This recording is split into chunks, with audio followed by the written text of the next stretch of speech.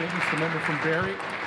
Thank you, Mr. Speaker. On Saturday, March 11th, I had the privilege of recognizing the contributions of 16 outstanding Barrie residents by presenting them with the Leading Women, Leading Girls Building Communities Awards. These ladies exemplify community leadership, volunteerism and advocacy and have become mentors to many through their dedication to improving the lives of women and girls.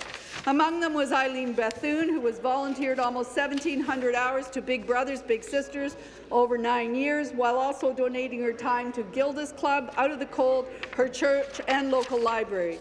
Giselle Bodkin has raised over $400,000 through the Women's Intuition fundraising campaign for a scholarship that goes to young women with financial needs studying at Georgian College.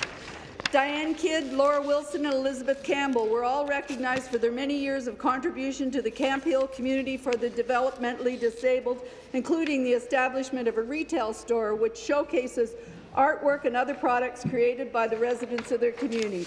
Megan Reid of West Bayfield Elementary School was honoured for her many contributions to her school community and for the work she has done with the local Hunters and Anglers Conservation Club's youth program.